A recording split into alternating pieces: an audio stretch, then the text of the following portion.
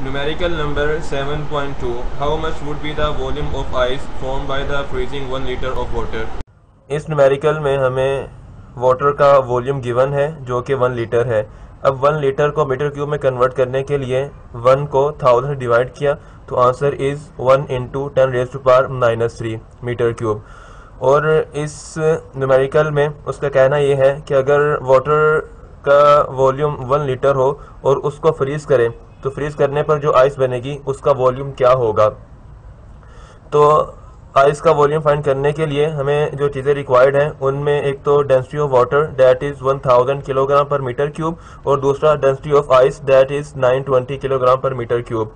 और इसको सोल्व करने के लिए जो इक्वेशन यूज़ होगी वो है volume of ice is equal to density of water multiplied by volume of water divided by density of ice.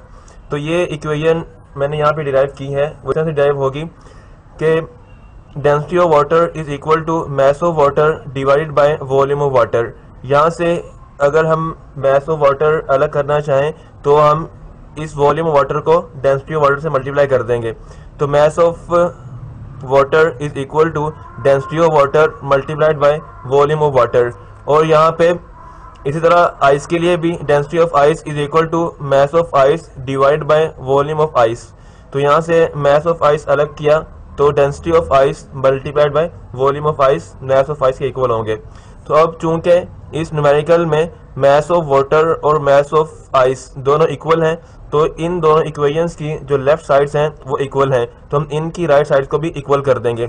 Equal करने पर जो इक्वेशन बनती है वो ये है volume of ice is equal to density of water multiplied by volume of water divide by density of ice. ये equation इस न्यूमेरिकल को सोल्व करने के लिए यूज होगी। सॉल्यूशन में फिर से इक्वेशन लिखी, वैल्यूज पुट की, density of water is 1000 kilogram पर metre cube, volume water is 1 into 10⁻³ metre cube, density of ice is 920 kilogram पर मीटर क्यूब। अब 1000 को लिखा 10⁻³ और ये 10⁻³ और -10⁻³ ये ऑपोजिट है एक दूसरे के, तो ये कैंसिल आउट हो जाएंगे। तो यहाँ से 1 डिवाइड बाय 920 इसको सोल्व किया तो answer is 1.0869 into 10⁻³ metre cube. अब इस मीटर क्यूब को लीटर में कन्वर्ट करने के लिए इस आंसर को 1000 से मल्टीप्लाई करेंगे।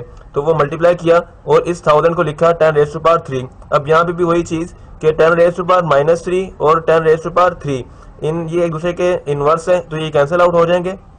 तो जो आंसर होगा 1.0869 लीटर। अब इसको राउंड ऑफ किया तो फाइनल आंसर इज 1.09 लीटर।